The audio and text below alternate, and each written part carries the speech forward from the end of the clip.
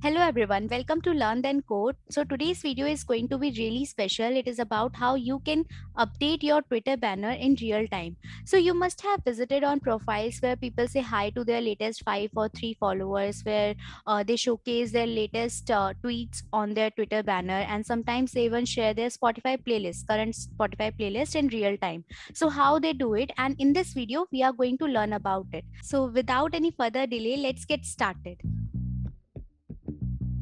So let me first introduce you all the real-time things that I'm doing in my banner. So one thing is, based on the time, I'm changing the theme of my banner. So let's say if it is morning, then this is how my Twitter banner will look like. If it is afternoon, then this is how it will look like. In the evening, this is the theme, and at the night, this is the theme. So if you can see, I am updating three things. First, the theme of my banner. Second, the latest followers. So I am picking latest 5 followers of mine, and then I am showcasing their profile pictures here. And then on the right side, I am updating the latest updates from my YouTube channel. So basically the thumbnail of my latest video will be available in the right side of the banner.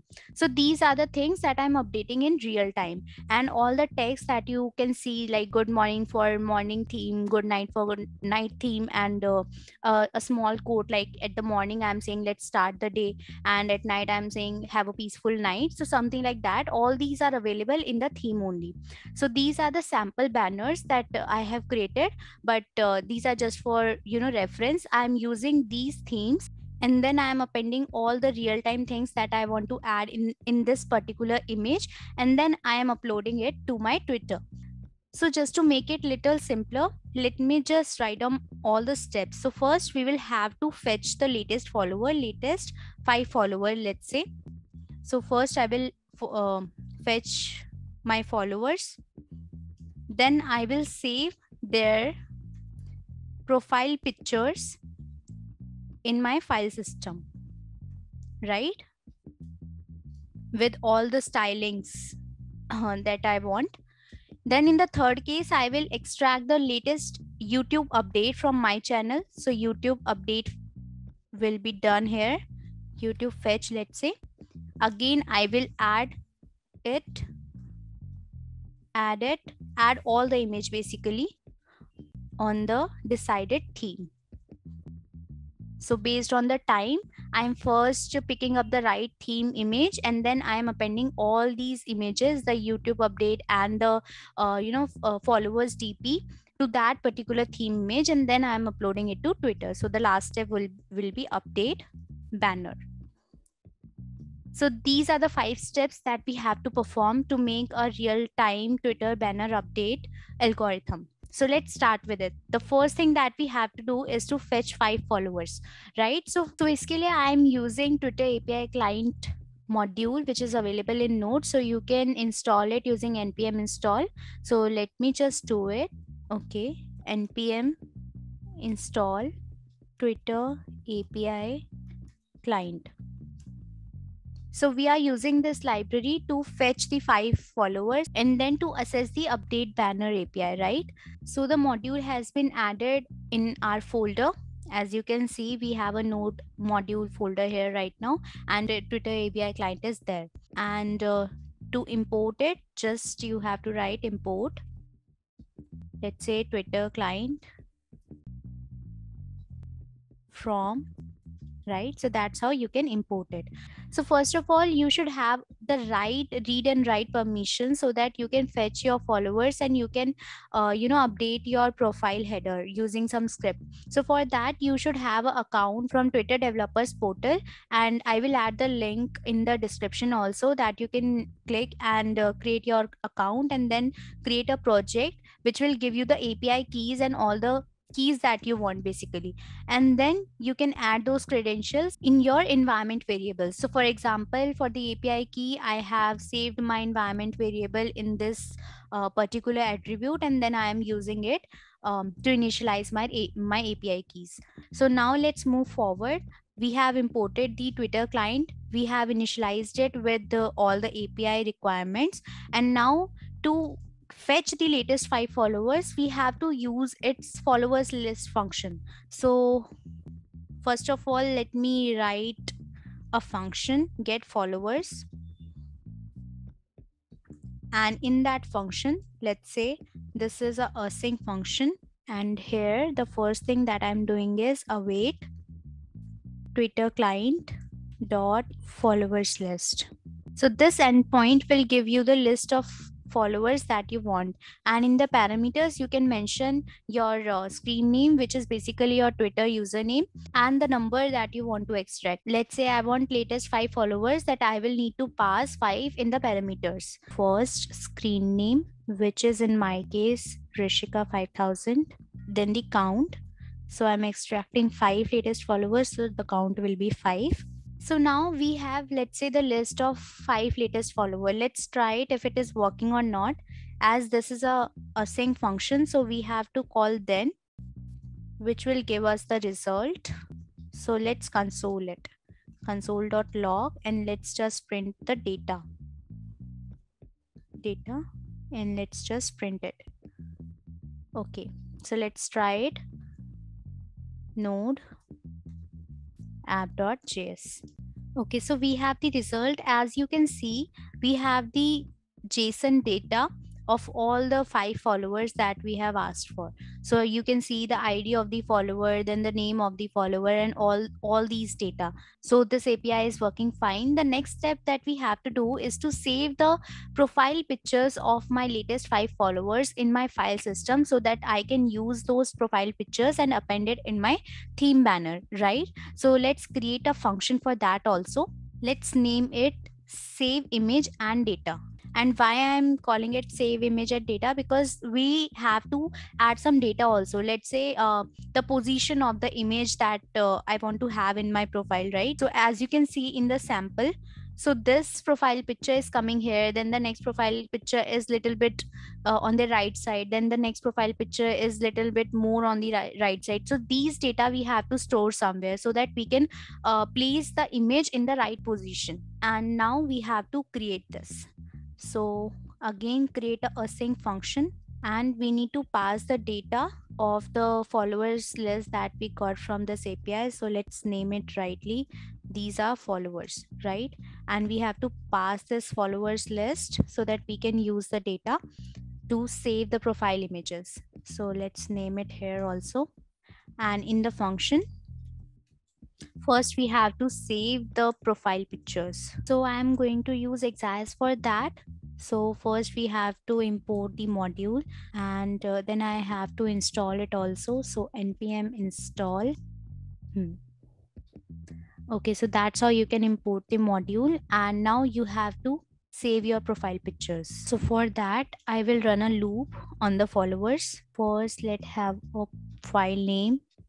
Then we have to save this file. So let's say create another small function, await save image. You can add it here also, but I wanted to make small functions, so that is why save image and pass the follower in it. Let's create this function, let file name equal again as the name, screen name of my follower, and I'm saving it with a specific file name.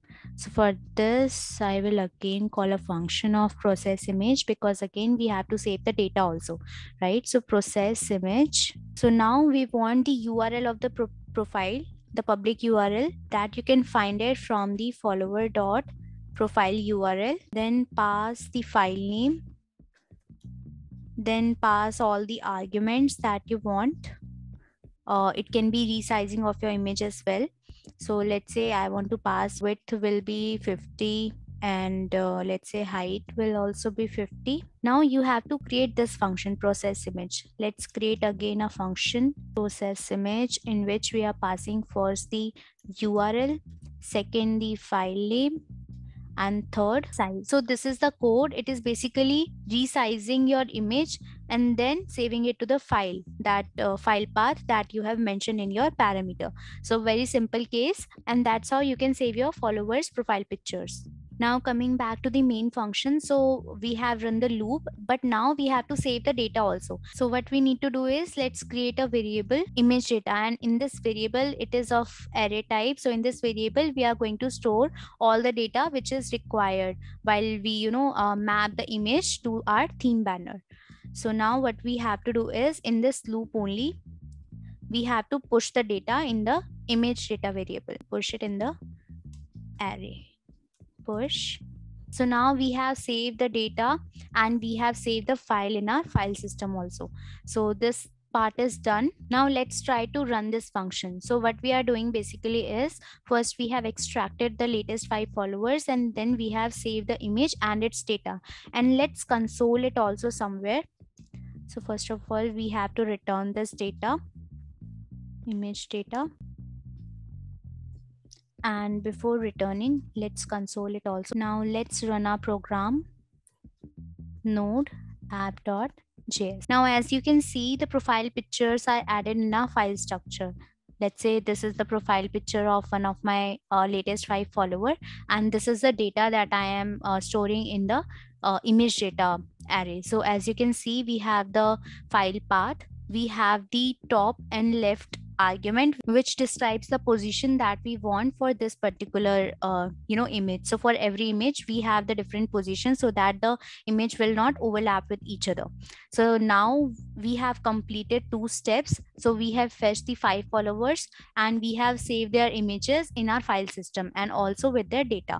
Now the third step will be YouTube fetch. So I have to fetch my latest video thumbnail and then save it in the file structure, and again save the data in the input data array. So for this I'm using Cloudinary. You can also use YouTube fetch API, but as it is not free for lifetime, so I have a hack. So what I am doing is, I am storing the latest thumbnail of my YouTube video somewhere on the cloud. I am using Cloudinary as storage, and you can use other storage as well, other cloud storage as well, but I'm using Cloudinary. So what I'm doing is, I'm adding the latest update there, and then I'm fetching that image and then adding it to my file system with all the parameters like this position parameters, right? So next step that we have to do is to call the YouTube fetch function.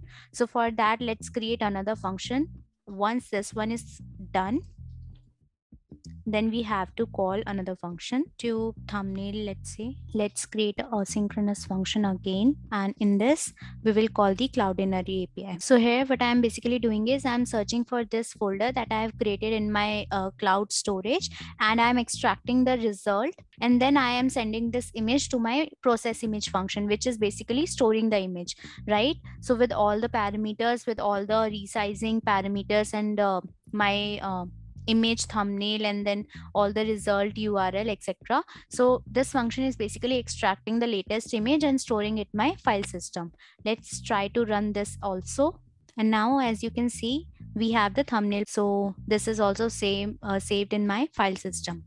Now we have all the parameters in our image data. Now just we have to do is, we have to append all these images in our theme profile, and for that we have to first choose our theme profile based on the time, right? So after saving all the images, let's just call another function, async function raw image. We have the data, and then in this function what we will do is, first we get the current hour. Now you have to make a check on the kind of theme that you want based on the hour, right? Here I am saving all the theme banners that I have right now.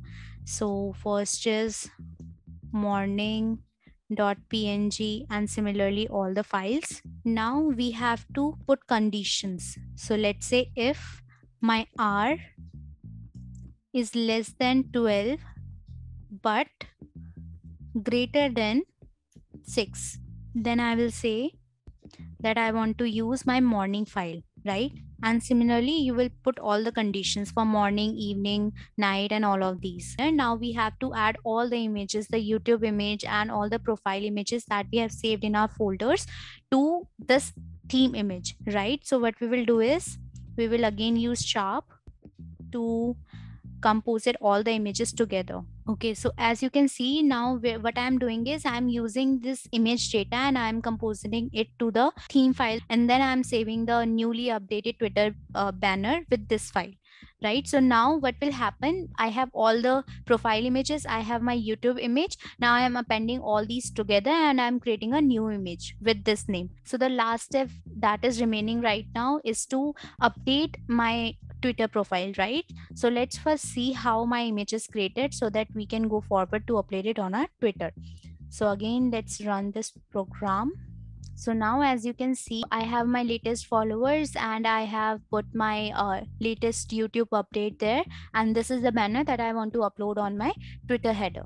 Now again, I will use the Twitter API client to update my profile. So let's say call a function upload banner, where I will upload my image. Now we have to just convert our image in the base64 format. So const file Twitter banner, and that's how you can convert it, and just call the Twitter API client, and then here you can pass your image.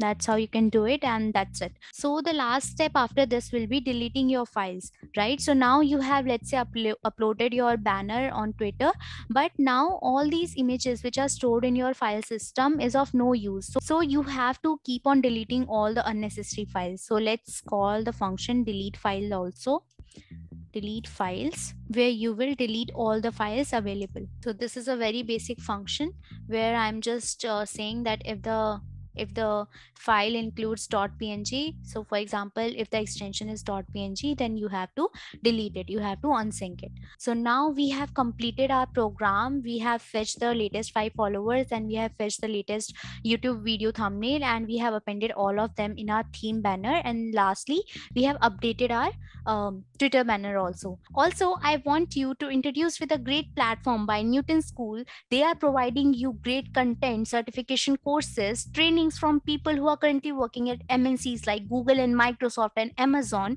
to help you to be job ready. So what you're waiting for? You should definitely check out this platform to get courses, to get mentorship, to network with great people, to build community, to get expertise in particular technology, to get a job, and all these things at absolute zero cost.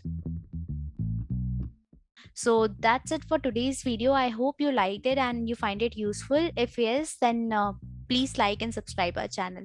Thank you so much.